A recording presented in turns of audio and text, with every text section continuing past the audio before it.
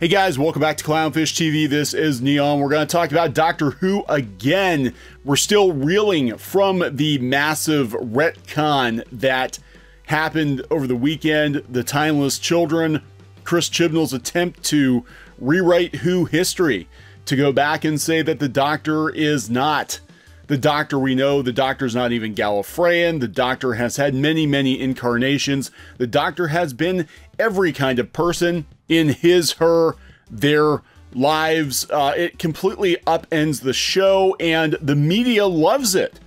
The media outlets you would expect to love it, love it. The fans absolutely hate it, and we're going to talk about that on this episode of CLOWNFISH TV. Please subscribe for more pop culture news, views, and rants, guys. We're almost at 100,000 subs. We're only a couple thousand away. Thanks for the support, especially over the last 6 to 8 months. It's been absolutely incredible. All right, I want to put this out there. This is the origins of Doctor Who finally revealed on the BBC YouTube channel, and people aren't really on board with this. Now, BBC, it's got 1.6 thousand downvotes to almost 1,000 upvotes. I'm going to go ahead and downvote that myself. And the comments are well, what you'd expect them to be. The Timeless Children, more like the clueless showrunner. Somewhere in hell, John Nathan Turner breathes a sigh of relief at the fact that he is no longer the worst showrunner in the show's history. This is honestly disgusting. This episode was well done, Chris, for killing off Doctor Who. Well done, Chris Chibnall, for killing off Doctor Who. I once had a dream in which I was skipping across the rings of Saturn while holding hands with a giant chinchilla. It still made more sense in this episode of Doctor Who. Goodbye, Doctor Who. We had some great times together, but all things must come to an end, and I feel the end is now. This would have been great if the Timeless Child was the master. I'm going to say it. This is basically Chibnall's old Doctor Who fanfic he left on his computer, calling it right now. BBC, you failed Doctor Who. The next showrunner needs to undo this, and will put William Hartnell back as the man born on Gallifrey that becomes the first Doctor. Shark equals jumped. I mean, it goes on and on and on. That's on the BBC. Now, go out to the same video. They posted the same video, the Doctor's origins, on their official Doctor Who channel. And again, a lot of downvotes, not quite as many, 4,000 upvotes to 2.2 thousand downvotes. And we've got the same kinds of comments. BBC, I hope you're paying attention. Chibnall managed to take a big greasy dump on almost 60 years of backstory with a single episode, but trying to make Doctor Who more special by the nature of her origin, he made her less special by her actions. I miss Madman with a Box, the person who is willing to sacrifice himself to save Wilfred Mott. Now we have an immortal who lets someone else sacrifice themselves while she runs away. That's true. There's no element of danger. We know now that the Doctor can regenerate an infinite number of times. Nothing is going to kill the Doctor. You know, and anytime the Doctor lets someone else take a fall for him, her, they, them, then, you know, the Doctor is being a selfish prick. Instead of the Doctor regenerating, can't we just have the writers get fired? So Doctor Who is Palpatine's granddaughter. Can't the Doctor just be a madman with a box passing through helping out? Why make him, her, the most important person in the universe?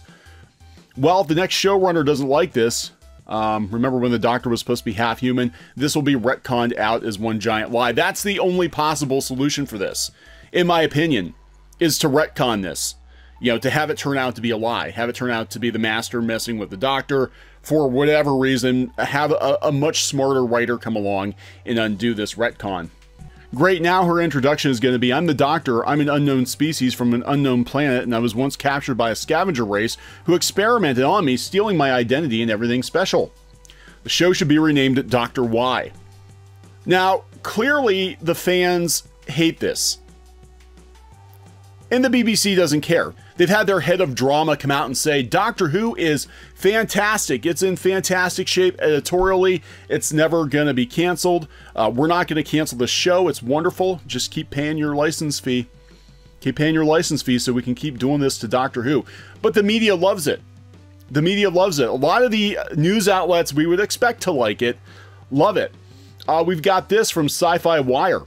Sci-Fi Wire, which, let's go back a little bit. Sci-Fi Wire is the same news outlet that endlessly defended She-Ra and told old school She-Ra fans that they were, you know, sexist, misogynist, whatever, homophobes because they didn't like the redesign. And we're including women in that, you know, including my wife, who is a massive She-Ra fan from way back.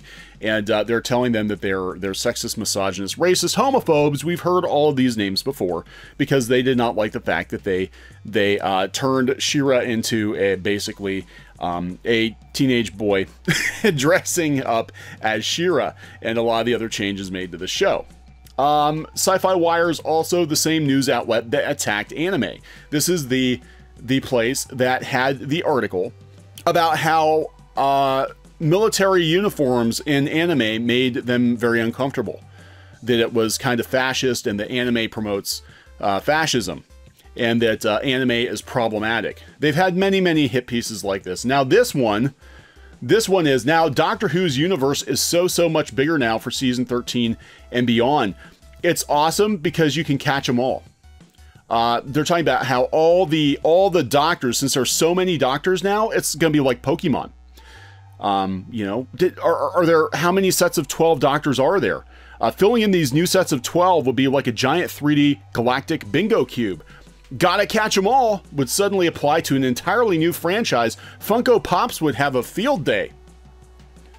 I'm just gonna let that simmer. You can process this. You can process this. And this is a problem.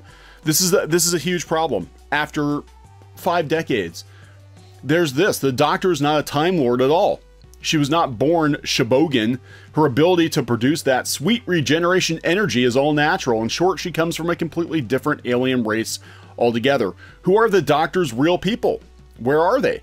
The TARDIS has been to the ends of time and the deepest reaches of space. Have they quietly been there the whole time watching her? Are they silently regenerating in secret under the very noses of the egotistical, self-styled Time Lords? This turns everything on its ear, and not in a good way. I mean, could you imagine if DC Comics just suddenly said, hey, guess what?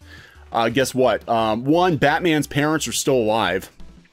And I don't know if they've done that or not. I mean, I can't keep up with comics now. Maybe they've done that. Maybe they've done that. You know, Batman's parents are still alive.